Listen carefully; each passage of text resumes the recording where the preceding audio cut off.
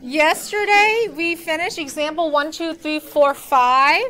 Today we are going to try to finish 6 and 7. Also, but I forgot to type 8 for you. Can you add an 8 for us, please?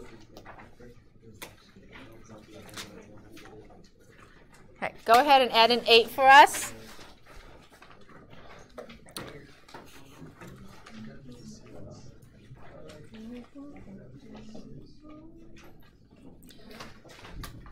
So if you do not have printed notes, you can take out a lined piece of paper and copy it down.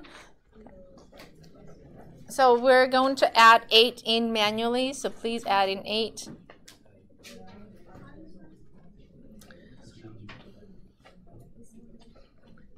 Okay, solve by completing square. Yesterday we copied down all of the steps. Step number 1, Alan, what was step 1? Beautiful. Subtract C from both sides. What's the C value for question 6? Yeah, subtract from both sides. Let's do it. Take 30. What you do to one side, you must do it to the other. X squared plus 10x.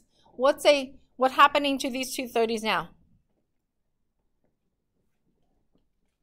They cancel, right? So remember we added a blank space equal to negative 30. Perfect. That's first step. Now, step number 2. Can you please read, Adam, from yesterday in the box, in the guidelines. Can you help me read step 2? Complete the square. Divide b by 2 and square it. Add the value to both sides of the equation. Good. What's the b value here for question 6, Adam?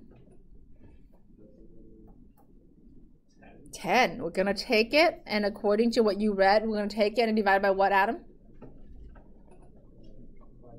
Perfect. So what's 10 divided by 2, Adam? 5. After you divide by 2, Adam, what do you do with that? You square it, right? So what's 5 squared, Adam? Beautiful. What do we do with this value? Plug it in. One side, both sides, all sides? Both sides, okay? So we will add 25 to both sides. Remember, what you do to one side, you must do it the same way to the other for it to be equal. Hence, there's an equation, okay? What did we create here? What is this called? Oops, I forgot an X. Perfect square trinomials. Yep, sorry, I forgot an X in the middle. Perfect square trinomial. The reason we want it to be perfect square trinomials is because when we factor, easier or more difficult to factor perfect square trinomials? Easier. Okay. We know we will have 2 identical factors. What are our factors here? What goes in the quantity? 5. And then what's in the front? X. X and 5. Is it x plus 5 or x minus 5? Plus. How do we determine if it's a plus or minus? You look at the sign right here. You see that right there? If that sign's a plus, this is then a plus. Negative 30, Adam, plus 25 will give us what, hon? Good. Let's solve for x. We're done with completing the square. Now we solve it normally. Kara's not here. How do we solve for this one? Square root both sides. You're right. This is now normal. What do we see on the right side? A negative under the radical, a negative 5. So how do we write our answer? No real solution.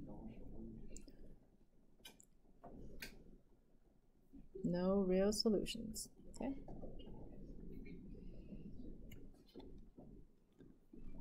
All right, Trevor. On example 7, what do you want to do first, Trevor? Set the negative 7. Add a positive 11 to make a positive 4 and a positive 11 on the other side. You mean move 7 to both sides? Sure. Do you guys agree with Trevor? Yeah, so we got x squared minus 4x plus a blank space equal to 7. I think he was a little bit ahead of us. Side work. Okay.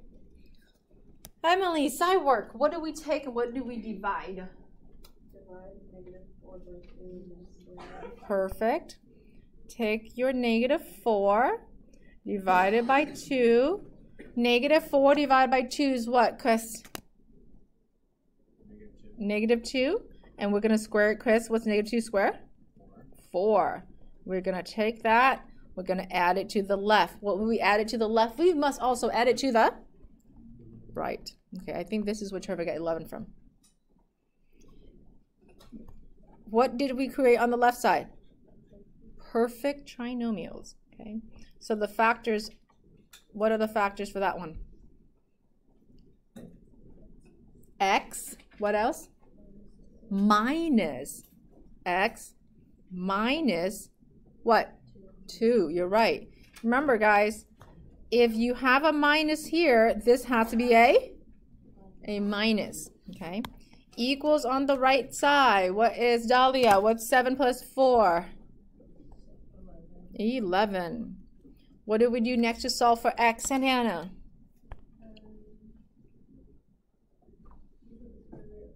Yep, take a square root to both sides. Guys, when you take a square root of 11, how many answers should we have? 2. One's a plus and one is a minus. Can I simplify square root of 11? No. If that was a 9 or a 16, would you agree that could be simplified? But square root of 11, we'll leave it for now. So over here, the radical and the power 2 will take care of each other. Now, how do we solve x next? Add 2 to both sides. How many answers is this? 2, right? Do you guys want to write 2 plus square root 11 separately from 2 minus square root 11 or together? Together, okay. X equals 2 plus or minus square root of 11. Box that up. Now, we have one last example. How are 5, 6, and 7? Okay, how are those 3 examples differ from 8?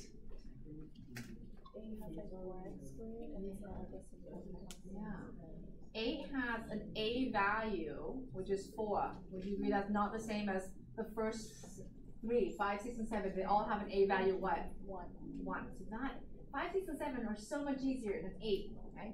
So the first thing we have to do on 8 is still similar. We have to move the c to the right. So we are now going to subtract c to the right. That means we are going to move 13. So that's still normal. We have 4x squared minus 24x. We will leave a blank space. All of that is all normal. But before we can take your b and add it to everything, this is the one step that it's different. With a leading coefficient, a value that's not a 1, we factor it out. We have to make this leading coefficient a 1. So take out a 4. If we take out a 4 from all of that, what's left? X squared, good. What else? Minus 6x, and then plus a blank spot equals to -13. Now we do side work. What's your b value? -6. Divide by 2. -3. Square that for me. 9. So we're going to add 9 to the left. But now, remember, we would add 9 here. But I want you to be super, super careful. On the left side, 9 is really being multiplied with what number? 4. So on the right side, you also need to multiply that 9 by a 4. This is the part where it's differ when a is not 1. Now we can factor it normally. 4 times perfect trinomial. So how do we factor that? X minus 3, yep, equals -13. 9 times 4 is what, Kyler? 36, okay, so Kyler, -13 plus 36? -13 plus 36, sir?